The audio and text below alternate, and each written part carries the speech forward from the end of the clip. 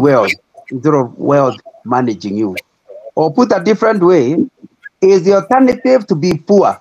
Does it mean when you are poor, you are spiritual? What's the place of prosperity in a believer's life? So I'll pray for him so that he can start talking just before 4:30. Lord, I want to thank you for Tony and that he loves you. I pray that you put words in his mouth so that we all who are listening can benefit. In Jesus' name we pray. Amen. Amen. Thank you. Over to you, Tony. Amen. Wow. Thank you so much. Just let me know if I'm audible. You are very audible. Thank you. First of all, it's extremely humbling.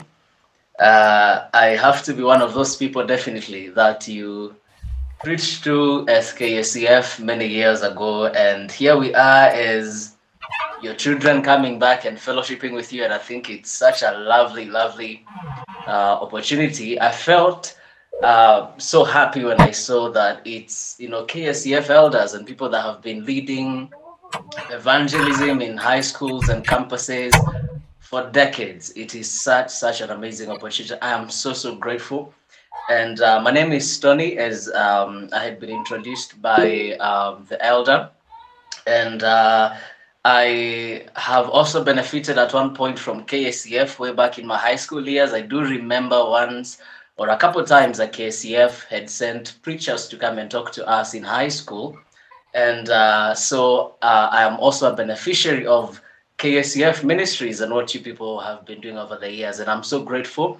And I just want to get right onto the message and the topic that I had been assigned for the day, and just getting to share the topic of the day. And I already love it.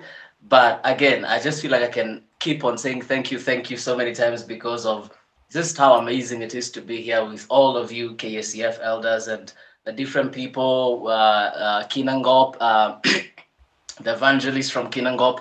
I appreciate that. So thank you so much. Just a small detail, however, just to let you know, my voice is a bit hoarse. I've been coughing a little bit, so I might cough here and there just in case. I need to alert you in good time. But we're talking about prosperity and the place of prosperity in the believer's life. And what is that place of prosperity in the believer's life? Now, there is a set of questions and issues that I'd been emailed earlier so as to guide the focus of what we'll be talking about in this session. And I want to just begin by tackling the first issue that had been presented, and just beginning by defining what exactly is true prosperity, or what is prosperity. Because as believers, these are one of the things that is a subject that is very critical. We understand properly, and we also get to, walk with God in the right manner, even as it relates to prosperity. And as I was thinking about prosperity, there are two definitions I was able to come up with of prosperity, or how I would define prosperity. Right? And I believe that we can look at prosperity in two ways from a scriptural point of view. And the first way we can define prosperity is fulfilling God's plan and purpose for one's life. Fulfilling the plan and the purpose that God has over a person's life. Now, you realize that this particular definition of prosperity doesn't actually carry in it what first comes to our minds when we think of prosperity, because the first time we hear of prosperity, what comes to our mind is the car, the house, the huge pieces of land. And those are the things that we look at, the material possessions. And it's not entirely wrong, but we need to put that in its proper place, because the ultimate definition of prosperity and how the believer should look at prosperity. And this definition is very critical, because someone might ask, well, why is it important that we define prosperity properly? Is because if you don't get the proper definition, it means you'll be pursuing the wrong thing.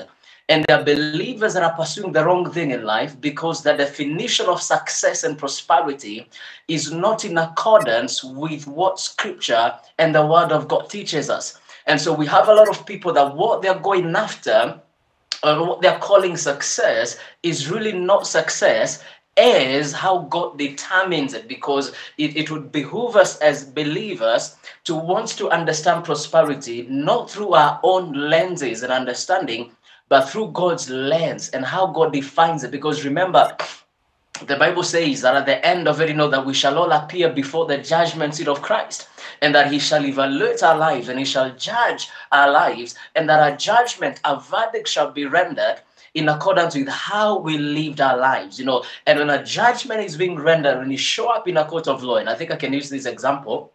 I think it's there's this country, I'm forgetting its name, that where if you're caught using drugs, and drug traffickers there are normally killed. It's Singapore. In Singapore, there's been a policy will be killed, and when you get on the plane, it is there. You're notified when you're visiting the country. Just even if you're a tourist, you're visiting the country of Singapore, you're notified. It's written there, death to traffickers. You know that. And so assuming you're coming from the United States, where in some states they've already legalized some drugs and it's okay to have certain amounts of those drugs, and you go over to Singapore with your measured amount of drugs, and you're like, this stuff is nice, and you begin to share with some people there, and you get caught. Well, you're going to be sentenced to death because you're in Singapore, and Singapore's laws are what apply. Now, why am I sharing this analogy? Is because we live life on our own terms, on our own rules, and how we want and how we feel is okay, not realizing that on the final day, it is not our rules and standards that will be applied to judge our lives. It is not, you can't say, but in USA, it's okay for me to have drugs. So the problem is you're not in the United States, you're in Singapore. And that's the thing, that how you live your life, on that final day, you will be judged and evaluated. And so what did you pursue? If you didn't properly understand what success and prosperity is, then you will go after the wrong thing. And when your life is being evaluated, another portion of scripture, Paul is talking about how that our works will be tested as through fire. And he says that some of us, our works will perish, and that some of us will be saved through narrowly, will be narrowly saved. Why? Because everything we invested our lives, our energy, and our time doing had no eternal significance in the eyes of God, and based on God's grading system, whatever we did has no value, has no meaning. So then it is critical, it is very important that we understand things early enough so that we can apply ourselves in the right manner. It is good that we understand what exactly is success. Joshua chapter number 1 verse number 8 is a very good portion of scripture. Well, God is saying, this book of the law shall not depart from you, but you shall meditate upon it day and night. And then he says, and then you shall have good success. And there's something I'd like us to pay attention to in that sentence that he says, then you shall have good success. Now, that's a very interesting phrase. It's a very interesting thing to say good success. Why wouldn't that scripture have just said, then you shall have success? It's because there is good success and there is wrong success. In other words, there is a good kind of prosperity and success, but there is also a type of success and prosperity that is not good. It is not of God. It does not meet godly standards. It does not meet the criteria of what true success is.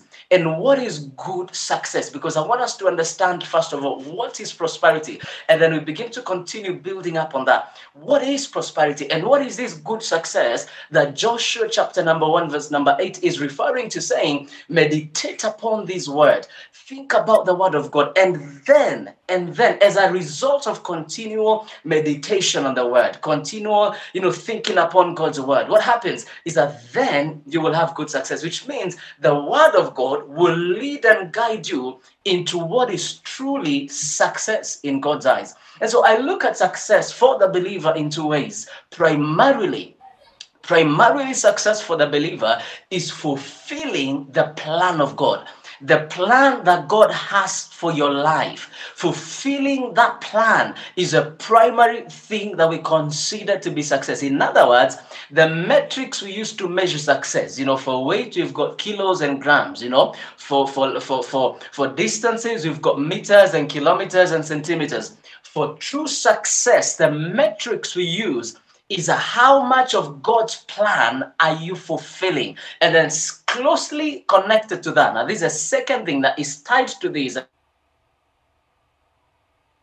It is needed to do that. In other words, prosperity is fulfilling God's will and having the resources needed to fulfill that. Prosperity is fulfilling God's will and having the resources needed to fulfill that. In other words, that resource could be money. That resource could be a property. That resource could be the connections and the relationships, the social network that you need to fulfill the plan of God. That resource, could be favor. That resource could be the faith you need to move the mountains and get over to the other side of the plan of God for your life. So when you're looking at success as a believer, you must think along the lines of what is the plan of God for me? And then now the acquisition of the resources that you need specifically to fulfill the plan of God. Now, this is very crucial and very important, and you'll see even how important it is as we continue on with this message, because there's a very good question that's going to come up along the line on how can we make sure that as believers we pursue wealth and not miss God. Because sometimes in the pursuit of prosperity,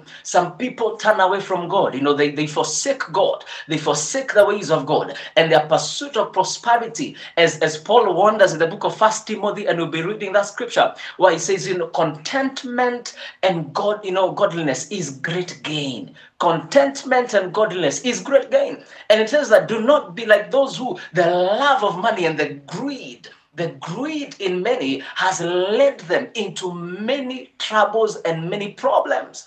And specifically, the scripture is talking about the greed that has plunged many into all kinds of suffering. And so how do we make sure that as we are pursuing wealth, as we're seeking to grow wealth, and we're investing, we're into real estate, we are doing farming and agriculture, agri-biz, or we're seeking to grow our careers in the corporate, and we're scaling our way up in business and all of that. How do we make sure that we don't lose it, and that we don't get lost in the money? How we make sure that we don't get lost in the money is by making sure that what we are pursuing is true success. That we're not just pursuing wealth for the sake of it. We're not just pursuing the accumulation of property.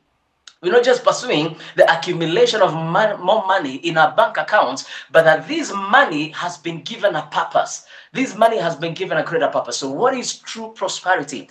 I look at it as fulfilling God's plan and having the resources needed to do so. Fulfilling the plan of God, as you can imagine, sometimes is a very expensive endeavor. You need money for missions. You will need maybe vehicles. You will need, different things to be able to do that which God has called you to do, and the assignment that God has put in your life. It takes resources to do that. So prosperity, we can also look at it as having the resources you need to fulfill the plan of God, not just for your life, but even to support the work of God.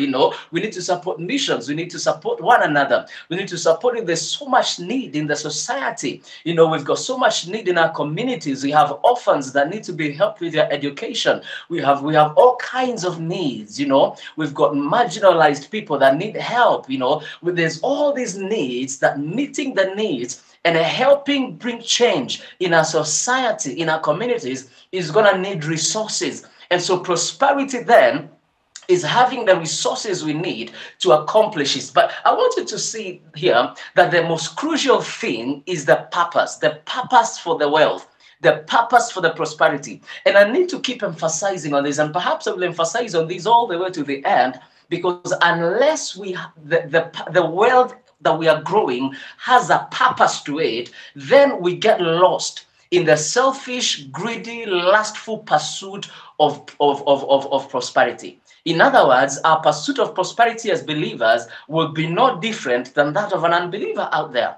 What differentiates the believer's pursuit of prosperity and the unbeliever's pursuit of wealth is the purpose and the motive of that pursuit. In other words, on the outward, it may look the same, because on the outward, we are all going to work. On the outward, we are all working hard, and definitely the Bible encourages us to work very hard. The Bible talks about diligence, and that the hand of the diligent shall rule. And so there's something about diligence that leads to wealth. The Bible says that the field of the lazy man, is overgrown with weeds. It talks about the lazy man who says that there's a lion down the road. If I leave this house and start working, the lion will kill me. The lazy man is full of excuses to not work. But what differentiates the believer and an unbeliever in their work? What makes it different? Because on the outside, we will look the same. On the outside, we are both in the office. On the outside, we are both investing. On the outside, we are both acquiring more property. We are both, doing business in the different things that we're doing. What differentiates the believer is a couple of things. One of those things is the purpose for which we are pursuing that wealth. What is the purpose? You must ask yourself this question. You must have those meetings with yourself where you ask yourself, why am I pursuing wealth? What's the reason? What's the motive? Sometimes our motives can even be very shallow. You could be pursuing wealth because you want, some people to see that you're rich. You want people to look at you and see that you're very wealthy. Or maybe during the family get-togethers in Ushago, you want to be seen you're driving, a four-wheel or something. Sometimes our motives are very shallow. So what is the motive? What's the purpose behind the work you're putting in, the energy, the effort you're putting in? What differentiates the believer is a couple of things. The first thing is the purpose for that wealth. That's the first thing. The purpose for that wealth. The believer must look at prosperity and wealth as a gift given to him for him to steward for the sake of the advancement of the purposes and the plans of God. That's how the believer has to look at wealth. You must not look at it as something, you're not the center. In other words, you're not the center of what God gives you. You're not the center. The plan of God is at the heart of God's desire to prosper you. The advancement of his plan is at the center of his desire to advance you. God desires to advance you even materially for the sake of his plans and purposes. In other words, without the plan of God, wealth turns into materialism and greed and lust. That's a major difference between being materialistic and being kingdom-minded. The difference between being kingdom-minded and being materialistic is an issue of purpose and motive. Because at the outside, we will both look like we're acquiring property and wealth and we are growing richer. But what differentiates the two of us between a materialistic believer and one that is kingdom-minded is the purpose for this wealth, the motive of this wealth, and what we do with what we have. That's what makes the difference. That's what makes the difference. And so as we're talking about wealth, we have to understand, all right, that wealth, true wealth, is fulfilling the plan of God and having the resources needed for you to do that. Having the resources needed to do that. And that's why the Bible talks about in Joshua chapter number 1, verse number 8, like we read, it says that this book of the law, it shall not depart from you. In other words, the word of God is to guide us in our pursuit of true wealth and prosperity. Why is it so? Because God's word will reveal to you the plan of God. God's word will reveal to you the intents, the heart of God, the purposes of God for your life, for your family, for your marriage, for your church, for the nation at large. The word of God is the mind of God. As we spend time in the word, we begin to have a revelation of the plan of God. As we spend time in the word, we begin to have a revelation of that which God desires to do. God's word gives us guidance. We are guided in this pursuit of wealth. So it is critical that as a believer, it is good that you spend time learning about money, gaining financial literacy, learning about the different tools of growing your wealth and everything. But it is even more critical that you spend time with the written word of God.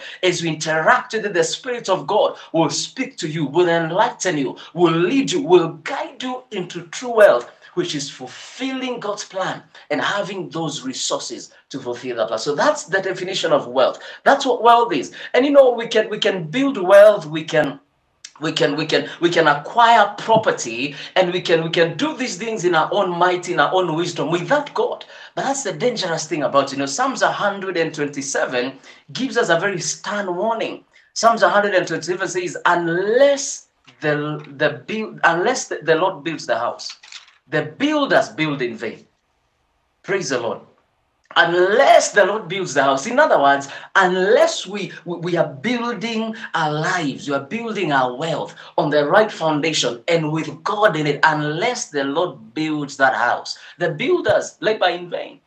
In other words, there's some of us that, you know, when you look at the natural metrics of wealth acquisition, it looks like we are growing wealth, because you look at your account and it's been growing bigger and bigger. Last year you had a couple millions, you've invested, you have some investment here, you've got some things in one account here, you know, you have some money, it's been growing, you know.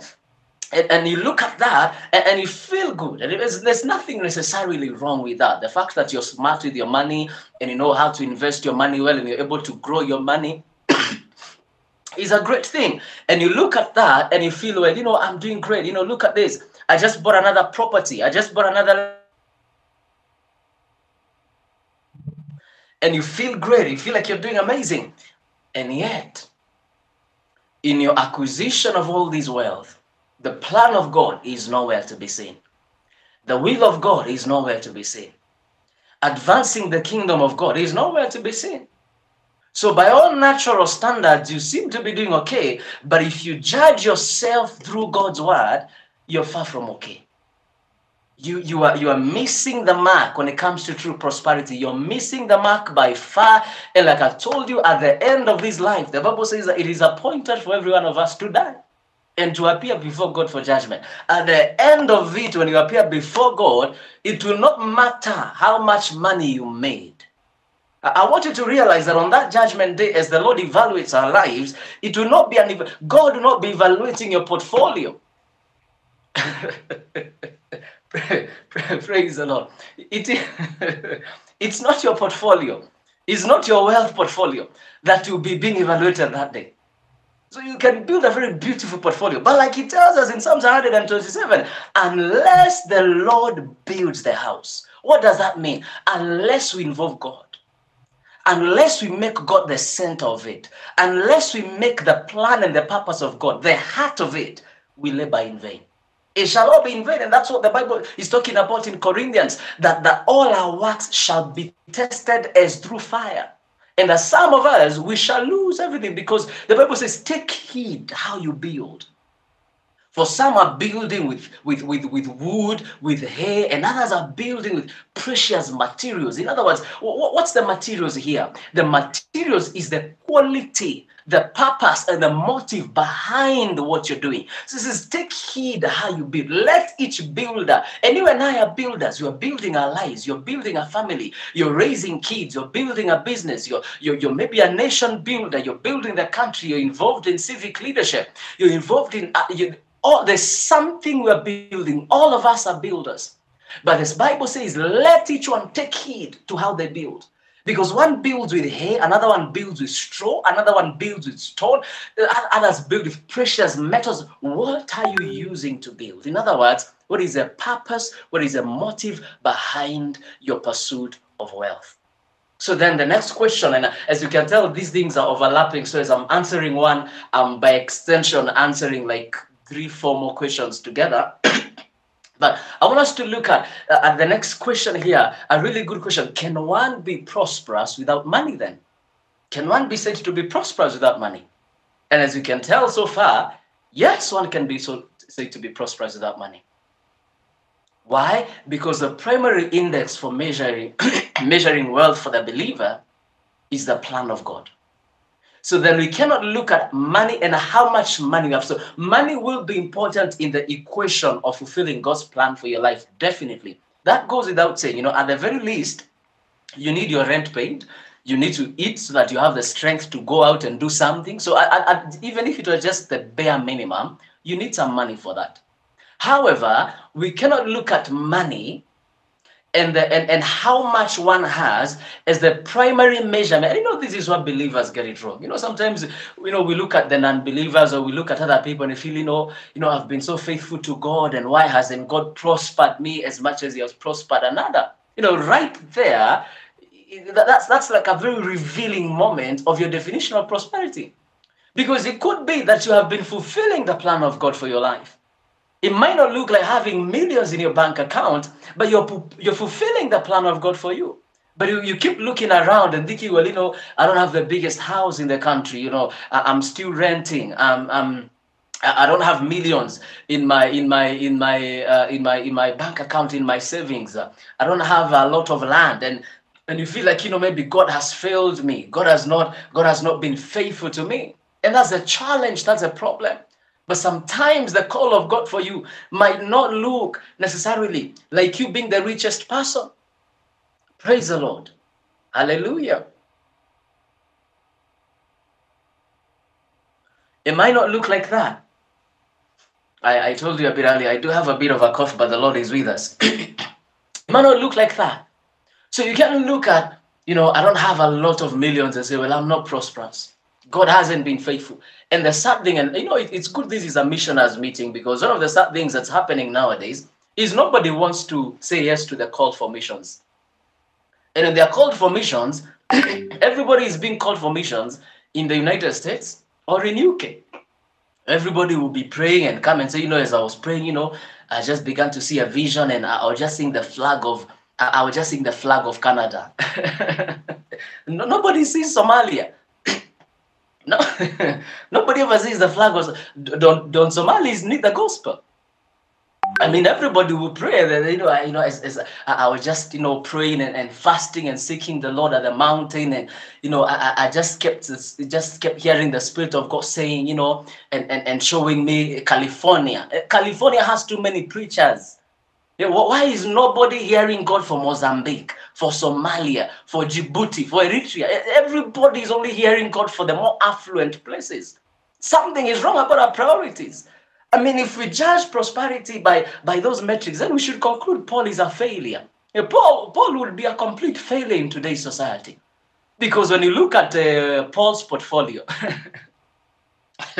it's quite a way to put it, but if you look at Paul's portfolio, the portfolio Paul had was that he had been shipwrecked, he had been beaten from city to city, he had been persecuted by Gentiles, persecuted by Jews. That's quite a portfolio for someone to have.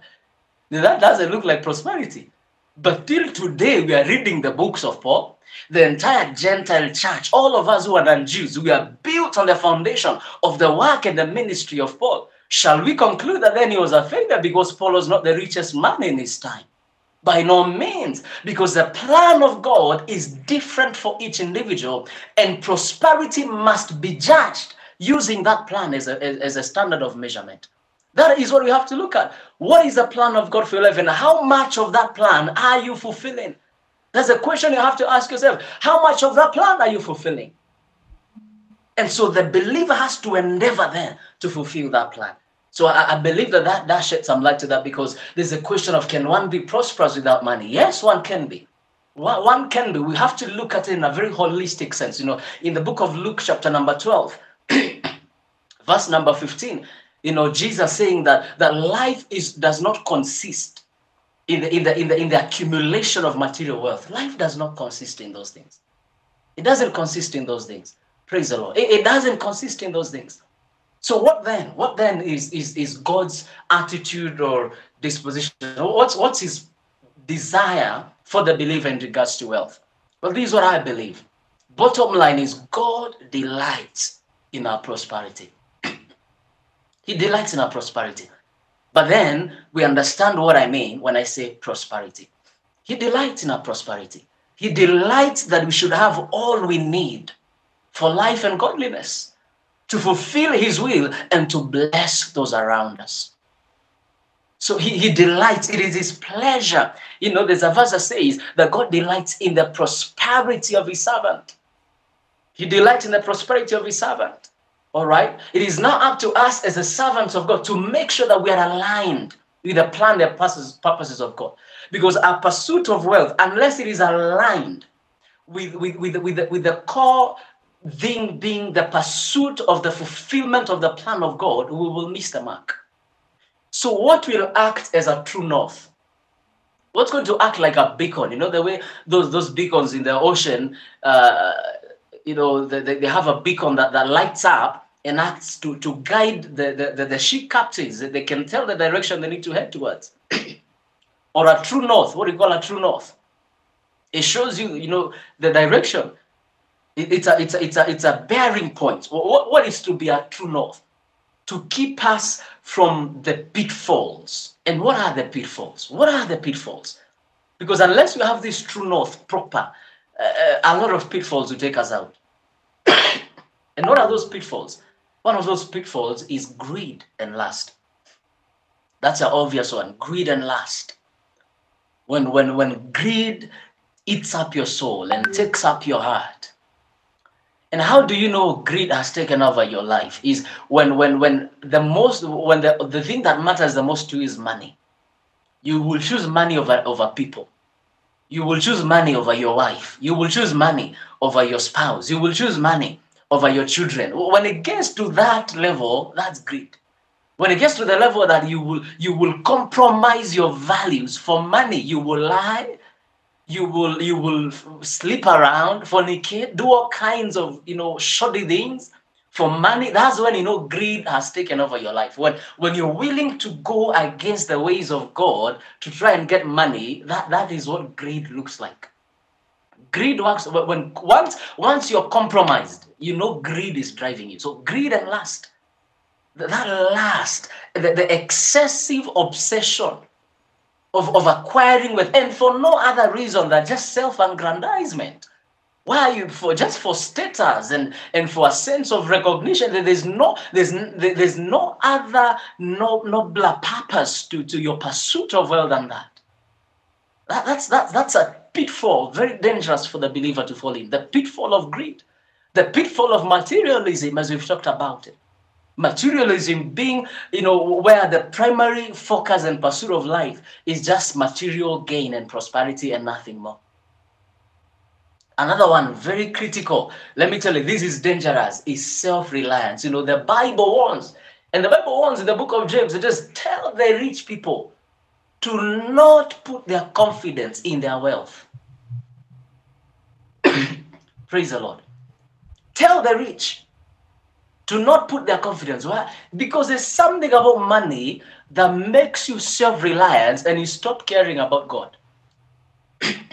Before you had a lot of money, you will seek God, you will obey God, you will pray, you will fast, you will go to church, you will listen to your pastor, you will listen to your leaders. A bit of money starts coming in and that's it. It flips. Nowadays you're the one who normally calls to check up on the church and the pastor. You don't go to church. You call the pastors, Pasi, Mkosawa. You're doing fine. The church is okay. It is you now who is checking up on the whole church, and you don't need help. You don't need to be checked upon. You're now self-reliant. Nobody can correct. And this is one of the most dangerous pitfalls that we fall in as believers, because when you get to this place where you realize you're getting some money and you're starting to get proud, it tells you that your confidence is in what you have. And these are bad pitfalls, because the Bible says pride comes before a fall. I tell you, in other words, in the equation of falling, what comes before is pride. Once pride shows up, we know what's coming next. It's just how it works. Once pride shows up, the next thing is a fall. Self-reliance. Another pitfall to avoid is dishonor towards God. Dishonor towards God. I tell you, I'm reminded of the case of Saul. When God called Saul, that time he looked at himself as a very lowly man, and God calls him to be king. And there's a time where he's no longer paying attention to God. He's now not listening to the prophet Samuel. He's not caring about the ways of God. He's not even concerned about that. God gives him very clear instructions. He goes and disobeys. And one time God is asking him, when I called you, were you not little in your own eyes? What changed? And King Saul, when he was being called, he was little in his own eyes. And we must endeavor to remain little in our own eyes. You must always remain little in your own eyes. And God is asking King Saul, were you not little in your own eyes when I called you?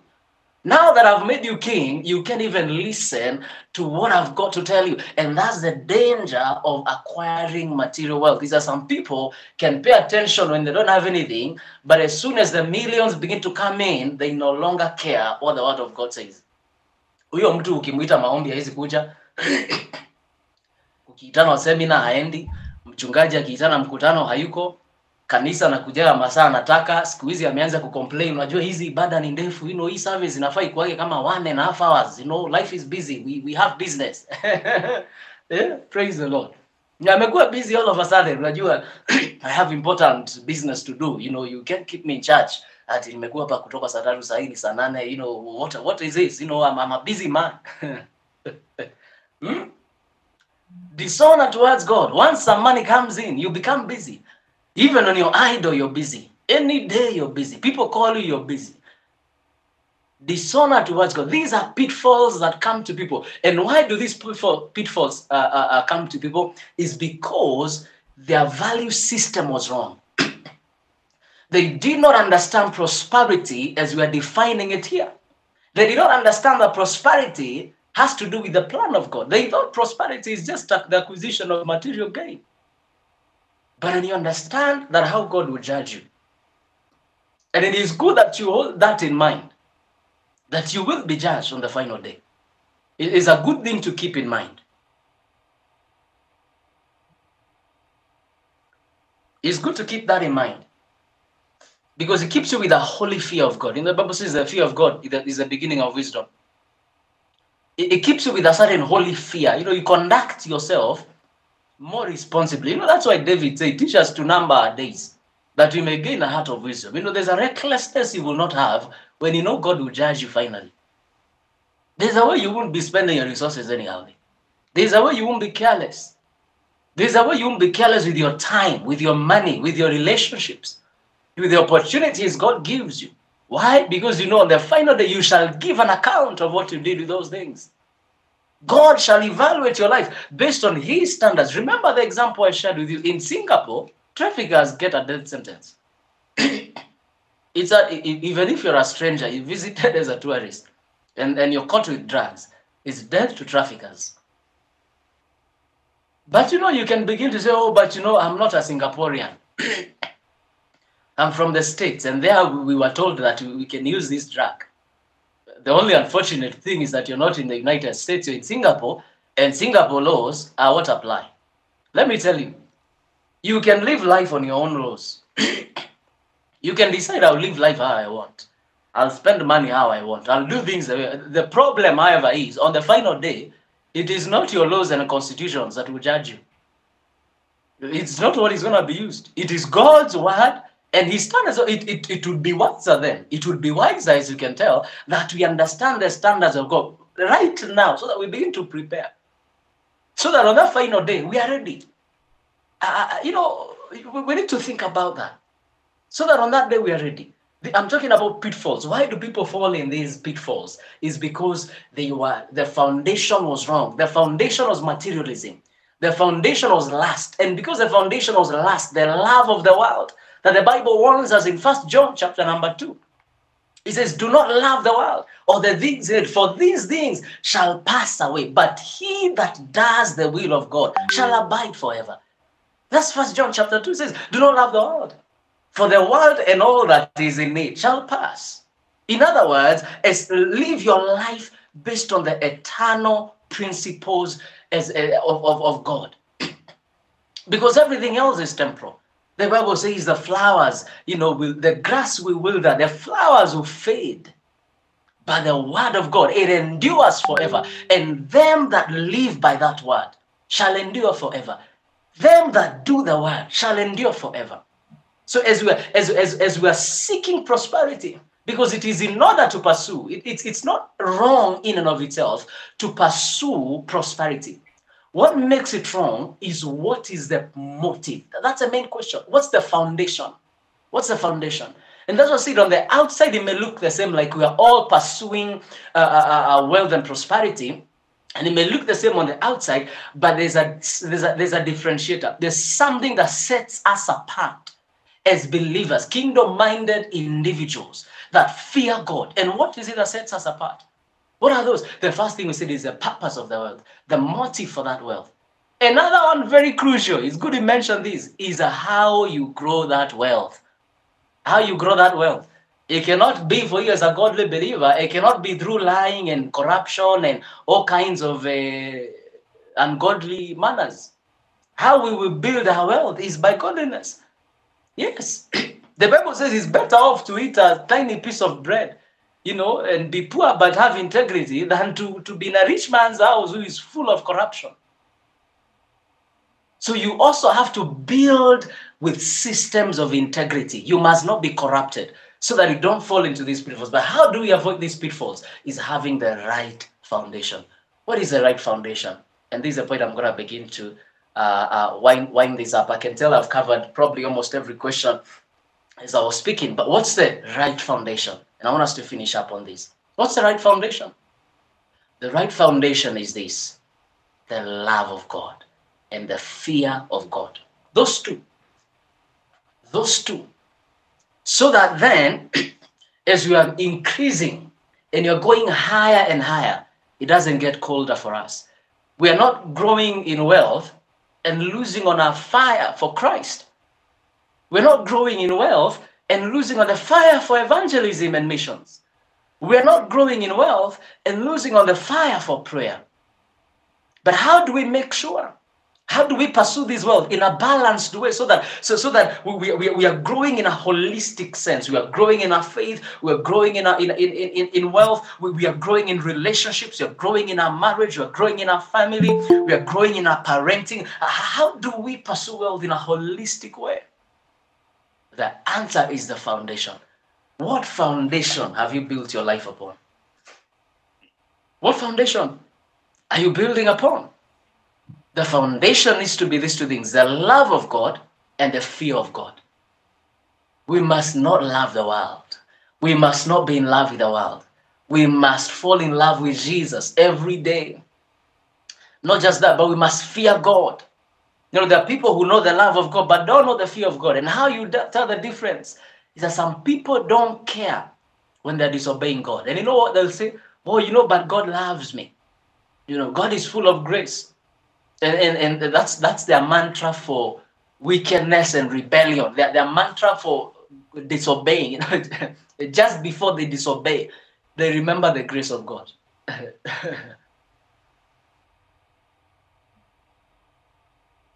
Praise the Lord. Just before they disobey, just before they disobey, they remember the grace of God and say, it is by the mercies of God that I am not consumed, and they still. No fear of God whatsoever. We must fear God. And the Bible says to fear the Lord is to depart from evil. To depart from evil in all its forms and appearances. To avoid evil in all its forms and appearances. That's what the fear of the Lord is. Unless our lives are built on the foundation of the love of God and the fear of God, we will miss it. We may start out okay, but we're going to drift. You know, I loved something that the woman of God mentioned as we began. Drifting. You know, drifting does not happen immediately. You know, when you're on a boat on the sea, or even on a wide river, the waves hitting that boat can be so tiny. The force of it's the very tiny waves, huh? It's almost so that the motor is just moving smoothly but hitting you small, you know, bit by bit. And you deviate a little bit. You deviate by very tiny, let's say even 0.5 degrees from the actual direction. But what happens? That continual deviation, so tiny, and the problem is it is so tiny that you can't tell when you're deviating. It is much later when you now look up that you realize I was headed over there and I'm this way. Why? Because over time, you headed in the wrong direction. You know,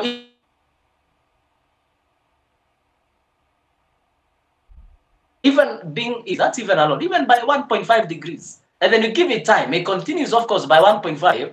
Over a period of, let's assume, a couple of hours, that ship is headed for another country. It's not even going there. Not even a different location. That's a different country it's going to. And that's how deviation happens. That's what we call drifting away. We must consistently. This is why John the Apostle, I believe in the second letter, Apostle John in the book of Psalms is writing to his children, is telling them, take heed that you do not lose your reward. You know, take heed take heed. In other words, you must be cautious. You must be careful that you don't drift away. Praise the Lord. How are we going to be careful so that we don't drift away? I'll tell you how.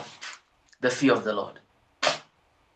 The fear of the Lord is how we shall not drift away. Unless we invest in the fear of the Lord, I tell you, we shall drift away. We shall drift away and we shall miss the mark. The love of this world shall lead us astray. Build your life on the foundation of the fear of God and the love of God. As you pursue wealth, as you pursue the increase, because God does want to increase you. It's not the plan of God for you to not have your rent paid, for you to not have money to give towards, maybe your church and missions, help your family, help your relatives. That's not the plan of God. But our hearts must be right. Our priorities must be right. We must be built on the right foundation, so that we pursue this well in a holistic and in a balanced way. And that's what keeps us safe. That's what keeps us from, drifting away as the money comes, drifting away as God begins to prosper us and to advance us. That's what keeps us in that place where we can increase and we can grow in wealth. And finally, let me make mention of this and open it up for any questions that anybody has. Is just want to talk about quickly how God prospers us. How does God prosper us then if it is with?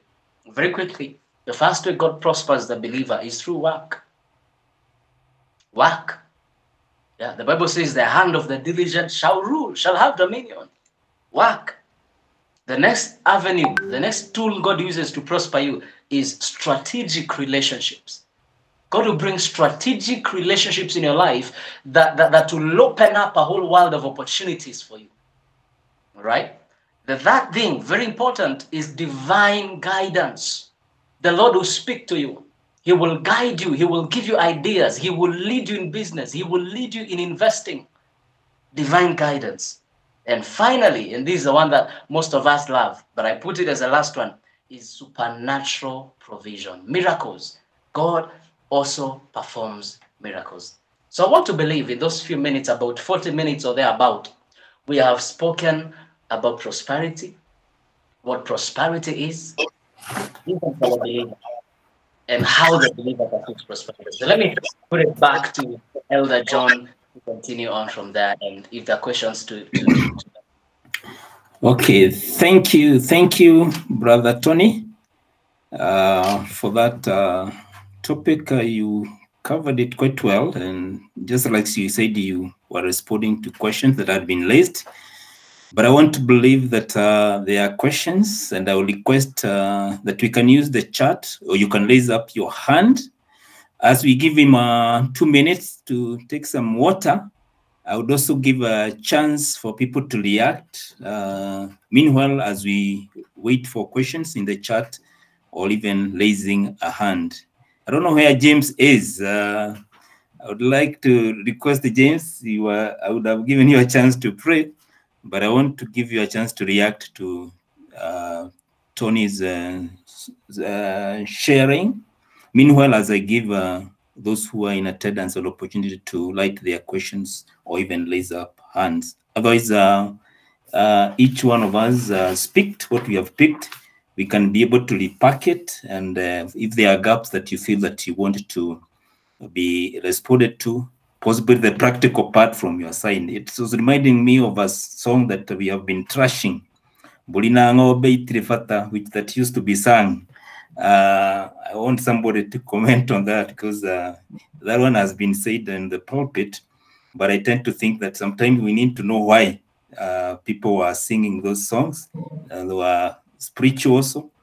And of course, there is also the way people feel that possibly if I am a chairman, I shouldn't be like this, or I'm a pastor, I should be like this. It's like we set the standard, and then we want everybody to come along and help us to meet those standards. So I think I open the floor for response and questions. I think one of the challenges that we've had in, I would say there are two potential pitfalls that as believers we can fall in. The first pitfall on one side is materialism, greed, and lust, where we pursue wealth out of greed and lust. And the second one on the other side is where we treat wealth like it's not important. We don't need it. As long as we are born again, There's no need for me to grow wealth. There's no need for me to work very hard. This money doesn't matter. And that's also a very dangerous approach, because the work of God itself needs money. Family needs money, marriage needs money, children need money, helping our neighbors need money. So what we need to do is have the right motive in our pursuit of money, but we definitely should work very hard in what we do to increase and to grow our wealth. The Bible even praises the Proverbs 31 woman. One of the things you realize about the Proverbs 31 woman is that she's an entrepreneur. The Bible talks about how she bought things and sold things and did business and bought properties. And so we see that what is actually being praised of the Proverbs 31 woman is her business mindedness and her ability to grow wealth and become prosperous. That is what is actually being praised in Proverbs 31. So we need to definitely pursue prosperity and wealth, but what we need to be careful about is what is the foundation upon which our lives are built on, and what is the purpose and the motive with which you are pursuing wealth. I wouldn't say that Borinangobe, hazitajiki hizo mbuzi. Thank you. Muturi, Joseph Muturi, seeing you are in the queue, you can raise your question, please. Thank you so much, Elder John. And this is my question. It comes actually from the point that you have made, actually from one of the questions, where it was saying that the higher you go, the cooler it becomes spiritually. So Tony has talked about one of the ways that God prospers a person. Number one is through work. So my question is like this. What if you are very much occupied with your work and responsibility? More so, maybe God has called you to a place where you're so busy, and responsibilities are so many, and you no longer used to pray how you used to pray.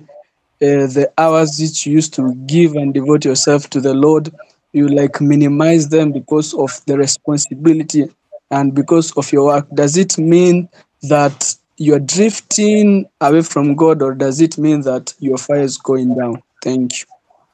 Oh, that's an excellent question and a very understandable one.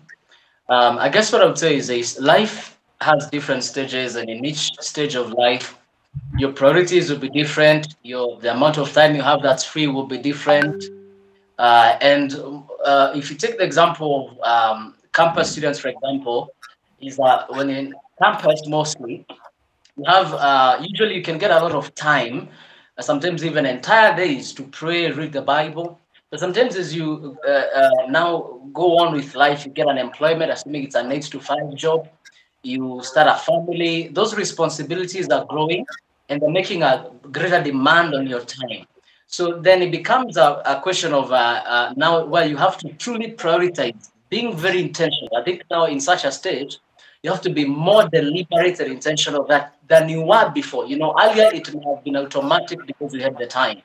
But now you have to be now very intentional to now create that time. So whether it's waking up earlier, having maybe some time set apart during the week. So it may not be to the same measure of time, and understandably, I can look at that as being your drifting away from God, because it's that the life is making greater demands. Man who is free, who is single, and doesn't have a very demanding job has more time than a man who has several children, a wife, and a very demanding job and other responsibilities, societal responsibilities.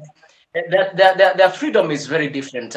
But at every stage in life, what you need to do is to be very deliberate with prioritizing your time with God and making sure that you're guarding that time and that moment with the Lord. So it may not always be 5 hours every day, as maybe it may have been in some seasons of your life, but making sure that there's a constant devotion and fellowship with God. Even if it's an hour or 30 minutes every morning, every day, what really helps is the consistency of it. Being very consistent to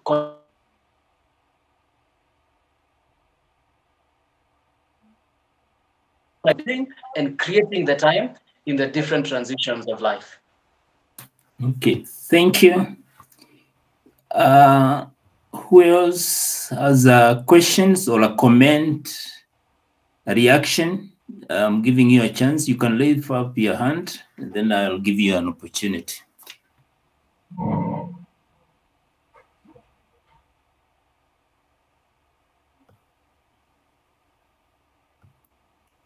I don't know whether silence means Tony responded to all your questions. I'm still giving a chance before I point particular people here to give their reactions as we draw near to the close. We have some few minutes.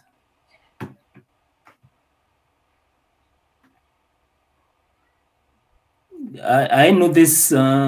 There was a topic that was being covered through our visitation, that is Christian view of success. Last Tuesday, we also had a speaker speaking on identity. And today, Brother Tony has also spoken on praise of prosperity. But I tend to see all those tied up together, because you cannot talk of success, you fail to talk about prosperity. You cannot talk of identity without also being looked at from that point of angle. And I thank God for that. With all that, we have to find a praise of ourselves as Christians in terms of prosperity, because prosperity gospel, we know at this particular time is actually destroying. I would say it's also destroying and also making people move out of the way. And I think hearing it, and of course repackaging it for the student in our school, so that they can also be able to understand. Because what I see as we visit is them adopting some of those traditions and cultures that are taking place in the churches wherever they go. And when we go there, of course, we are trying to help them be able to depend upon God. But I would like to say that there's one thing that have come out very strongly: fulfilling God's plan and purpose. And for all the resources that you need, God has those resources, because we start from Him, we'll go back to Him, and we just have to do His work. He teaches us, He gives us the opportunity, and then He also helps us to do those work. I've been reading the book of Judges, and the character I am on is Samson. Samson came as a result of God's plan, but I was surprised that in as much as he did help the children of Israel, he pursued. It's like he was pursuing his own vision, his own desires. And of course, I believe instead of the 20 years that he helped, he could have possibly held much longer. And of course, we don't remember him with a very good life. In the same case, as you have said, the higher you go, the cooler to become. It's very easy for us now to acquire prosperity, and we fail to use it, thinking that we just acquired it for our own good and not for God's work. Anyone? Anybody else? I still have 6 minutes. Elder John.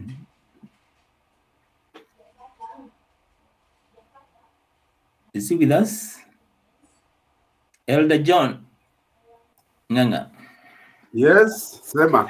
I wanted your reaction. It's like people don't have questions before we just finish the meeting. If they don't have questions, yeah, just allow them to go. Okay. Sawa. Yeah, Rebecca. No, I'm saying what do matter, so yeah. So I want to welcome James. James, please appreciate our speaker for today, and please also give us a closing prayer. I know Adrian has been recording, so I believe just like we do in other meetings, they'll be able to share this in our forums, and of course also in the website. For those who are joining, possibly because of Tony's Karani's link, Kit has a website. You can be able to check on it. I think James, you can say more about it and find all the trainings that have taken place over time. And that can also be another source of material that can help you. Otherwise, thank you for being patient and for being there. I believe that we have been equipped in one way or another. Otherwise, God bless you and have a blessed week. James. Thank you, John. And for Tony, we are so grateful, even for what you have done, just preparing and taking us through this. One of the things that I picked and will run with, is the linkage between prosperity and God's purpose and the resources. And you said having the resources to achieve, to fulfill the purposes God has for you. And I think that is very, very important. Just linking that with purposes of God, God's will. It's not about ourselves. It is not about comparing ourselves with our siblings or cousins in family meetings, when which car you're driving or what title you go by and that kind of thing. I think that for me is profound. And Tony, may the Lord bless you and keep prospering you so that you can help many other people. We appreciate the fact that you have many followers.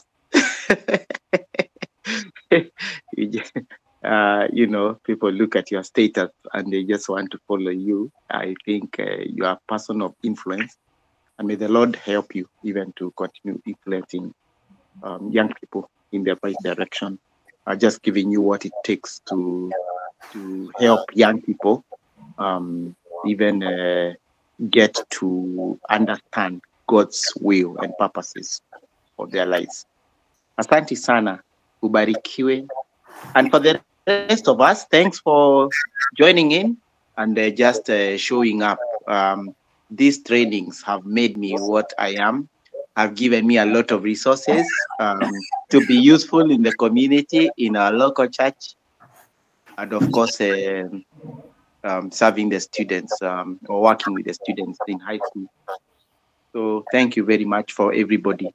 The resource, Tony, I think you had John mentioned something that we expect some material, and one of the things is that this is being recorded, and it will be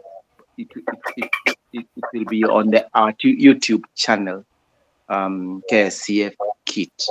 At the same time, the material will be posted or will be uploaded in our website, kscfkit.org, but somebody can correct me if I made a mistake with the URL.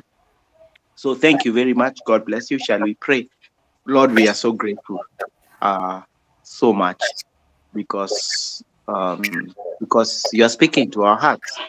You are speaking to us again and again about using our resources to serve you, to serve the purposes for which you created each one of us. How I pray that, Lord, we shall be faithful to do that, oh God, in Jesus' name. I pray that whatever you put in our hands, oh God, we shall not be seeing it as ours, but we shall be seeing it as yours, that it belongs to God, our Father in heaven, who wants us to be involved even in his agenda. We thank you, Lord, and we exalt you. We pray that you may continue speaking to our hearts, may continue training us the way that we should go. In the name of Jesus, you shall continue helping us, Lord, even just to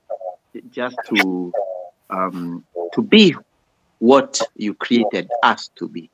We thank you, Lord, and we honor you. We commit ourselves, even our missions to you, high school missions.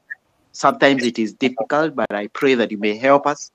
Even those who without jobs, there are many who are yearning to go and sometimes do not even have pay. I pray that, Lord, you may open opportunities for them and give us the right word even to share with the high schoolers and those other people you place even at our feet. We thank you, Lord, and we exalt you. Watch over all of us and continue blessing us even with good health in the name of Jesus. Lord, we thank you and we honor you.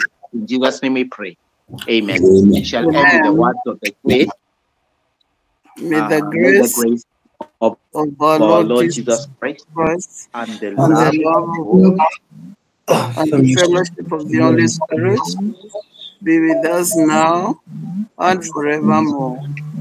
Amen.